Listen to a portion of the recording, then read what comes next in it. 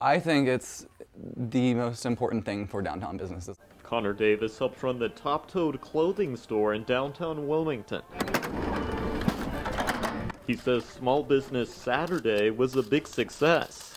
We were jam-packed, so I'm typically at the Front Street location because we have 3 locations, and I was running back in between these 2 shops all day, and it was great though. I was energized, it was exciting, it was great to see everybody come out. It's crucial. I mean, it can make or break you, and this always makes us. This is fantastic. And over at By the Boardwalk, the number of customers coming in nearly tripled.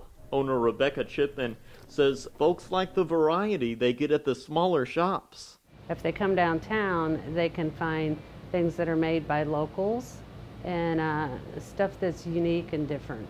According to Wilmington Downtown Incorporated, 800 businesses call downtown home, employing more than 10,000 people. Shoppers say they're glad to buy their Christmas gifts downtown while also helping support those who run the local shops. It brings the community together and allows the community to thrive and become successful because you're putting money back into that coastal economy. And with Small Business Saturday in the books, shop owners look forward to keeping that momentum up throughout the entire holiday season.